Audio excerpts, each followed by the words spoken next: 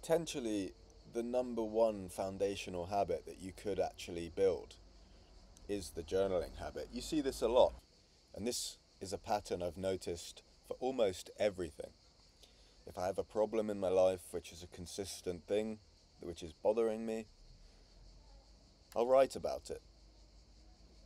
I'll write about it multiple times. Sometimes it takes months before I suddenly realize that problem is no longer there. It could be a habit I'm trying to build. It could be something I'm trying to remove from my life, or a particular thing that I'm stuck on in my brain. Even work ethic. If I am struggling at the time with some discipline and I'm consistently writing, if I'm struggling with discipline, one thing that I am very consistent with is writing in my journal.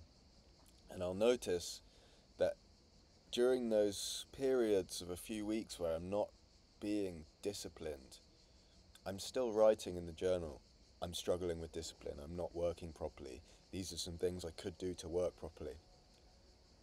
And then slowly, piece by piece, that shifts into a period of discipline.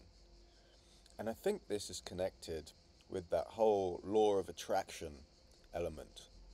And the way I think about law of attraction isn't that you're pulling some actual thing out of the universe, and just because I say I want something, I get it. I think it's the reinforcement in your mind over and over that then makes you spot the opportunities and take them in your life. And so, potentially, the number one foundational habit that you could actually build is the journaling habit. A load of other people who I look up to massively talk about journaling as the foundation habit. And I've noticed this connection.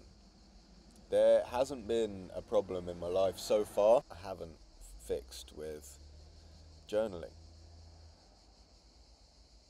And it doesn't have to be a set time of day. It doesn't have to be a set number of pages. It's any time you have something you want to think about.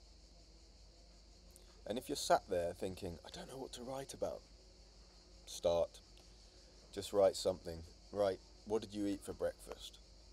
What are you grateful for? What's something fun? What's a lesson that you've learned? Start with something, and it will flow from there.